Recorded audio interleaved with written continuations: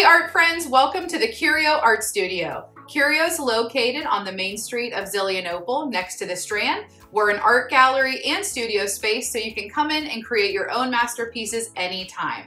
But today we're going to be showing you how to do a really cool project from the comforts of your own home. We're going to check out an awesome artist and illustrator named Mo Willems, who's famous for many different kinds of books, but the one we're focusing on today is about a crazy, very independent pigeon. So we're gonna take a look at how the pigeon is not allowed to drive the bus, and today we're gonna learn how to paint him. So get your art supplies and get ready to make an awesome project with us today on CURIO Creates.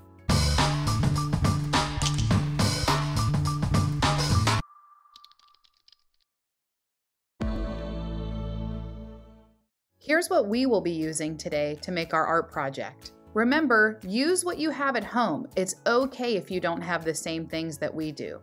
Once you have all your supplies, let's get started. Now that you have your art supplies ready, we're gonna go ahead and get started. But remember, this truly is supposed to be for you to make this at home with what you have. Today we're gonna be working on a watercolor painting, but if all you have at home is paper and crayons, then make it a drawing instead. It's all about whatever you have to make artwork with. So Ayla, Ray, and I are using a thicker paper that's meant for watercolor. It's actually a little bit bumpy because as we paint today, it's gonna soak up that extra water. And we're gonna begin by drawing our very crazy pigeon. He is very crazy. There's lots of different stories about him. Sometimes he's angry in them because he doesn't get to do something. Sometimes he asks for things, like the one where he asked for a puppy, but then decided he really didn't want a puppy. He wants something else because he was mad? Yeah, sometimes he gets mad and he has the little like angry tornado above him to show that he's angry. But we're gonna make a very happy pigeon today. So go ahead and get your pencil and an eraser if you need it. These two are going to work in pencil. I'm going to work with a Sharpie so that you're able to see it. We're gonna start with his head, and that kind of rolls into his eye and beak as well. His head is a circle, and today we're going to be using these little cups to trace with so that we can make a really perfect circle without even trying. But of course, if you don't have something to trace with, you can draw it on your own. Instead of starting in the middle, I feel like a lot of times I start in the middle, we're gonna go up towards the top a little bit, and then we're gonna go over a little bit as well, because we want room for his body. So we're gonna go kind of towards one of our corners. Whenever we trace, we hold nice and tight so it doesn't move.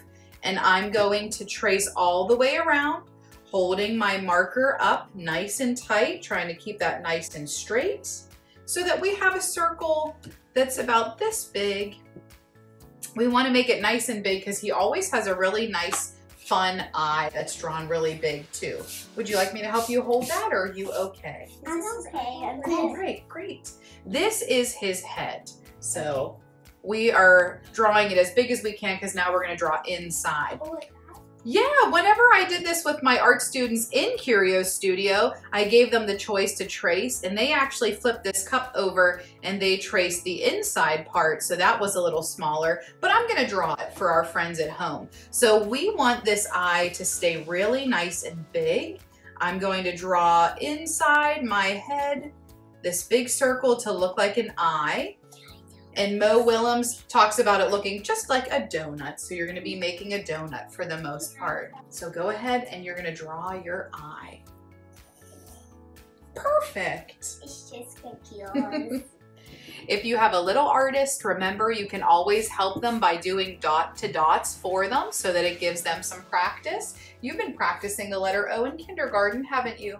Well, the next really important thing is deciding where to put our eye, because our eyes really help to know where we're looking and what's going on. You know, if we draw a picture and we're looking and we're talking about somebody that's above, or the beautiful sky above, our eyes are going to be looking up like this above us. Or if I dropped something, my eyes would be looking down. So even though my head might stay in the same spot, my eyes are looking around. My eyes, if I'm looking over at Ray, are looking this way, and over at Ayla, they're looking this way. So you can decide where you want to put your eye. If you want the pigeon to be surprised, you can put your eye right in the middle like this. And he'll be a little concerned that something's happening. So you could either put your circle in the middle, you can put it towards the top, the bottom, or either side. I like the pigeon to always kind of check out where he's walking. So I'm gonna make this shape that's kind of like I'm starting to make a circle, but I kind of stop because my outer part of the eye is stopping it. And then with my marker, I'm going to color this in black, just like in the book. Could you help me do that? You want him to look up? Okay, here's your dot to dots. It's kind of like the letter U. Do you think you can attach those together, please? Yeah. Fantastic. Maybe that was a surprise. Okay. Now I'm just gonna color this in. You can wait to do that. We're gonna keep drawing with our friends and then we'll do that in a little bit. Okay. We're going to give a beak. We know that the pigeon likes to talk a lot, and he especially loves to say how he feels and what he would like to do. So we're going to make kind of a letter M that comes off it. And even if you want to turn it so that you can make an uppercase M, you can do that too. But we're going to keep this sideways, and I'm going to make an M that goes out, back in, out, and back in like this. If you want to do it a little differently, you can. But we want to do something that looks like a beak. We wouldn't want to toss lips on like we have. That wouldn't make any sense. Wonderful. You use an M a lot to write mom. Huh, you're really good at it. Looks like He does look like he screamed. That's because you gave him that awesome, shocked looking eye. So that looks wonderful. Now we need to make the neck. And we know that birds, especially something like well, pigeon, he's kind of cartoony, so it's not exactly how he would look, but a bird like a goose or a swan or even some of the, okay, a goose or a swan is good. I'm not really great with my aviary knowledge, so we'll just stick with, oh yeah, flamingo, that would be good too. We're gonna give 2 lines that come down a little farther than a realistic pigeon because this is our cartoon pigeon, and Mo Willems does such a cool job drawing him that as soon as you even see him, even this far that we have, we already know that it's the pigeon from Don't Let the Pigeon books. Could I have a dot to dot? I don't think you need a dot to dot yet. You did a great job. I did. Pigeon has a little color change on his neck, so we're gonna do 2 lines that go across. Do you happen to know what color Pigeon is? Blue. He's blue, and this little area is white right here. So here's 2 different options. If you ever, and on YouTube you can find some really cool videos that Mo Willems actually made during the pandemic where he walks through his studio and talks about how he started to make some of his books, and he has a little lesson on how he draws pigeon. And he has a very interesting shape that he created that kind of is a circle and then it ends like a triangle. So he makes it and he's like, I'm a circle, I'm a circle, I'm a circle, and then he changes his mind to a triangle. So that's kind of the shape of the body of pigeon. But to make it even more simple for our friends today, we're gonna simplify it just a little bit. And I know this is gonna look super weird at first, but bear with me. It'll look like pigeon. We're gonna start with this line right here. Not the one that's closest to the beak, but this back line right here. Can you girls put your finger on it or your pencil? Perfect. We're gonna bring this line out like this. This is going to be our pigeon's back. It's a little silly, huh? And now we're gonna make the rest of the body, and we wanna make sure that we go down below. So we're going to start here, right here we're gonna start. Ayla, you got the right spot, the other part of our neck. Okay, watch me first. We're gonna make a really large U shape, almost like if we didn't have pigeon's head, this would almost be like a big slice of watermelon. Or a semicircle. We're gonna make a really big U that comes all the way down really far, and then it starts to come up and join pigeon. This is a good shape, but it's not quite long enough. See how yours stopped right here? We want to see if you can go all the way up here to make his body. Could I have a dot to dot? You can absolutely have a dot to dot. Looks All like right, there's a check big that building. out. Try A that. pigeon was Wonderful. say 500 easy to paint. Yeah, I think it's a little, we'd say medium level. 5. Okay, we're gonna add those little chickeny pigeon legs. So we're gonna draw 2 lines that go down. 1, 2. I guess his little feet. 1, 2. Great. And now we're gonna add little tiny toes. So we're gonna kind of make a little mountain or a little V shape so that his foot looks like it's a little fork almost.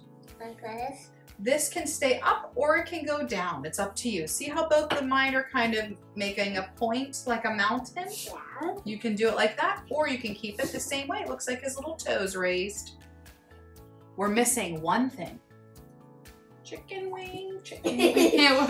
Pigeon wing, pigeon wing. So we have to draw our wing. You can do it many different ways. We can do it as simple as a sideways V like this, or if you wanted to do something a little fancier, you're more than welcome to do that. This triangle wing makes it look a little bit more like Mo Willems, but even as we look at the book, there's many, many different ways that Pigeon's drawn. He's not the same on every single page, especially when he has different emotions. Sometimes the way he is changes. Bring that right back. Sometimes he looks like Ava. You're right. Bring that right back to my marker tip. Wonderful. Great job. Now, one thing I like to do that you don't have to is sometimes I like to draw some little feathers that sticks off of the pigeon and looks like they're kind of falling. Sometimes when the pigeon looks like this, Mo Willems will draw a few feathers around it to make it look like he's kind of frantic and feathers have fallen off. And here's how I like to draw the feathers. I like to draw a small oval shape like this, kind of like I'm making the letter O or a 0. And then I make a little line through it like this to look like a little, this would be the quill that kind of holds his feather in. And you don't have to do this. I'm gonna make just a few to add a little bit to the background. And one thing I'm going to show our friends at home to do is how to draw a correct speech bubble, because it's something that a lot of people aren't quite sure how to do. Now, you don't have to do this. You could be done, but if you do want your pigeon to say something, this is how you would go about writing it. So the first thing with speech bubbles that people don't do correctly is the first thing people like to do is write and create the bubble. But then you sometimes can't fit all of your wording in. So what we're gonna do first is we're gonna write the words. And you don't have to do this, but we're going to just show you how, so if you'd like to do that, you can. I'm going to write, don't let the pigeon. And then I'm gonna do a ... because there's so many different kind of books. I wanted to represent each one. So I'm going to go really nice and slow. So as we're talking about doing the speech bubbles, Ayla is going to be working on one. Ray is still learning how to spell out words and sounding letters. So I went ahead and I wrote what she would like her pigeon to be saying on a separate piece of paper so that she can look off of it and do her best to copy the words on it. But I'm going to finish mine. I'm going to let my pigeon say, don't let the pigeon. So this is to make our speech bubble. We're writing our letters first. And I'm going to put ... because that means that there's more to come. It's not quite done yet. Good. The next thing we're going to do, once all of your wording is done, then you draw the speech bubble around what you wrote so that it makes sense and you don't try to squash words in to fit in your bubble. Now that all of that's done, what I can do is I can take my pencil, I'm using my marker, and I can make kind of a square shape around it, or it could be a circle if you want to. I like to do kind of a box shape. And I'm going to bring my box kind of closer to Pigeon. And then Ray, what I like to do is I like to add kind of a little triangle shape that looks like he said that. So you can add kind of a little triangle that comes off the end. Perfect, that's fantastic. And then sometimes I erase this little middle part so it looks like this is now all open as a bubble. Fantastic job. I love how you wrote it real big. That's wonderful. The problem we have with watercolor paint is that if we start right now, we won't be able to see the pencil lines that we drew. So before we start painting, I'm going to have Ayla and Ray trace over their projects so that it looks just like mine is. And you could do that with a crayon and black oil pastel. You could do it with a Sharpie. I really enjoy using Sharpie, so that's what we're using today. But go ahead and we're going to start to trace over this. It is great eye-hand coordination to try to make your hand follow along a line that's there already. So this is great practice for them.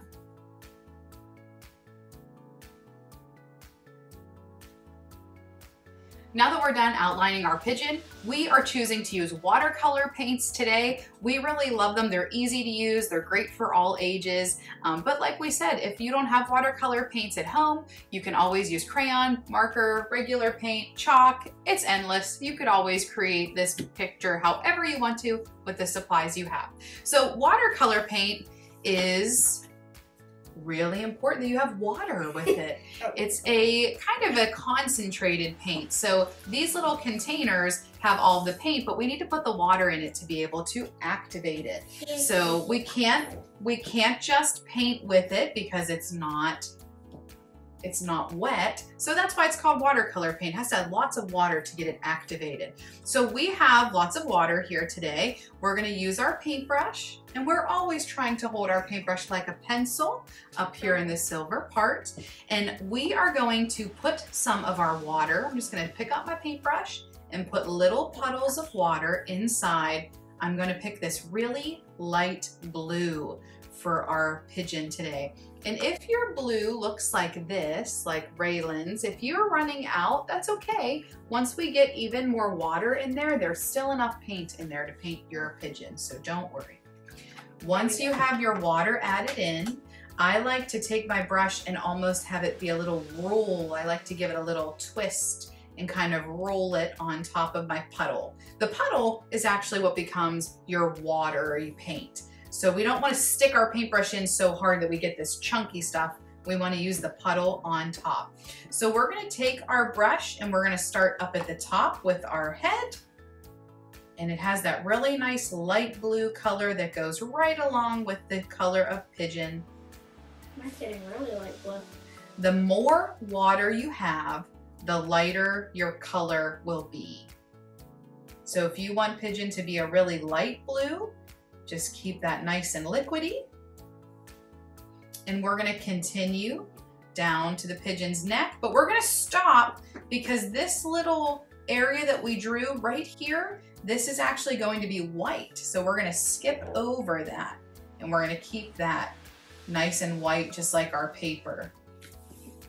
At any time, you can always turn your paper so that you're able to work right in front of yourself instead of trying to take your big drippy paintbrush way across your paper. And if at any point in time your paintbrush looks really dry, you need to give it a drink in your water. Remember, watercolor paint means that we use extra water. It's right there in the word. Lots and lots of water.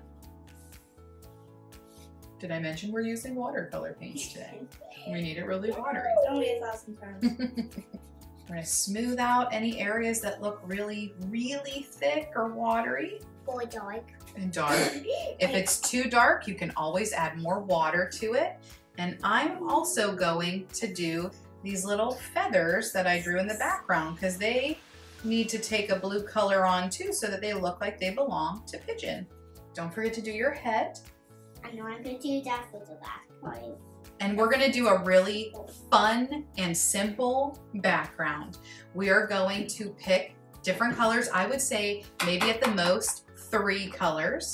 My favorite color is this light blue. A very close second is a magenta color like this. And we are going to kind of make this fun background where we just take our paintbrush and kind of push down with our brush. And we're gonna make it kind of looking like this little bit of confetti, kind of just a fun polka dotted background. And you could do colors that are the warm colors, red, orange, and yellow. You could do cool colors, blue, green, and purple. You could do primary colors, blue, red, and yellow. You could even do secondary colors, purple, orange, and green. I didn't know secondary colors exist. They do exist. They're a real thing, and they're important and special. Even though they come second, they're just as important.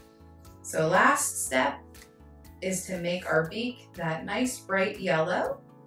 I like that I had him in the middle and did the polka dots kind of all the way around it, but Ayla wanted to do more of a line for the ground to show that he was standing. So that's a great difference between the two. They both look really nice. The best thing about the art that we make is how different each one is. That is really important, and that goes back to the beginning when Ray was worried that ours didn't all look the same. And that's the most beautiful thing about art, is that everybody can have the same idea of what they're drawing and they can look so different. While Ray finishes up her painting, let's check out a little bit more information about Mo Willems and actually listen to the story of Don't Let the Pigeon Drive the Bus. Mo Willems is an American writer, animator, voice actor, and New York Times best-selling author and illustrator of children's books. Mo began his career as a writer and animator on Sesame Street. His animated works also include the television series Sheep in the Big City for Cartoon Network and The Offbeats for Nickelodeon. Children today may know Mo best for creating the popular children's book series Elephant and Piggy, Knuffle Bunny, and Don't Let the Pigeon. Willems has been awarded many honors for his books and even earned Emmy Awards for his time with Sesame Street. In 2019, the Kennedy Center in Washington, D.C. named Mo the first ever Education Artist in Residence. During the pandemic in 2020, the Kennedy Center created a special Lunch Doodles segment where Mo showed families and friends his studio space and how he created his books, along with follow-along drawing videos on how to also draw his famous book characters, which is one of the videos that influenced our Curio Creates video today. Another great way to experience the creativity and art of Mo Willems is to head to the Children's Museum of Pittsburgh. That's right, the Pigeon came to Pittsburgh.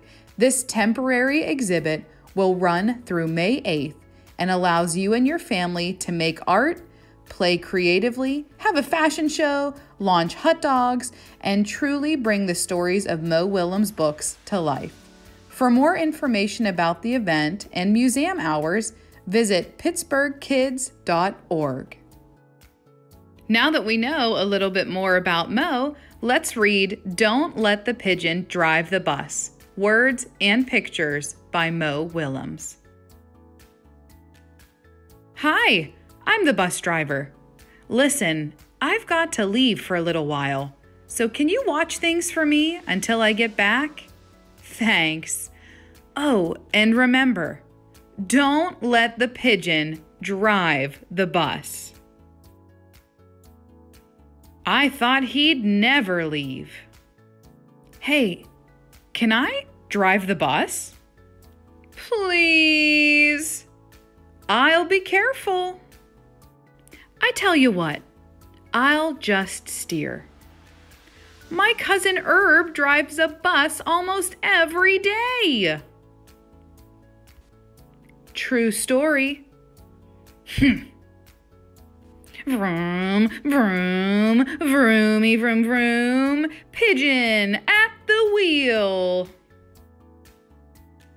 No? I never get to do anything. Hey, I've got an idea. Let's play Drive the Bus. I'll go first. Come on, just once around the block. I'll be your best friend. How about I give you $5? No fair. I bet your mom would let me. What's the big deal? It's just a bus. I have dreams, you know. Fine. Let me drive the bus.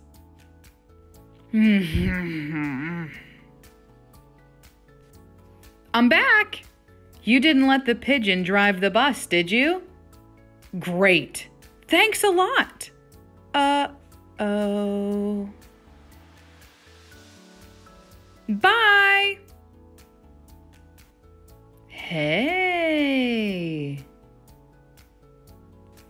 While Pigeon keeps dreaming about driving, let's check back on our project and see how we're doing.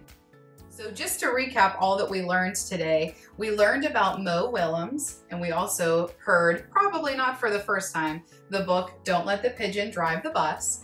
We talked a lot about how to actually make the Mo Willems pigeon. We started with some simple shapes like circles and triangles. We started with some different letters like M's and V's, some different lines, and we even used some different O's and lines to put them all together to make it build our awesome pigeon. And the last thing we learned about with drawing was how to make a speech bubble. So for those of you that are really into cartooning or graphic novels, you can start with your letters first and then make your shape around it so that you always have room for all of your words. Last, we chose to use watercolor paint to paint these in today, and I couldn't love more how we all used the same idea and the same supplies, and yet they all look so different.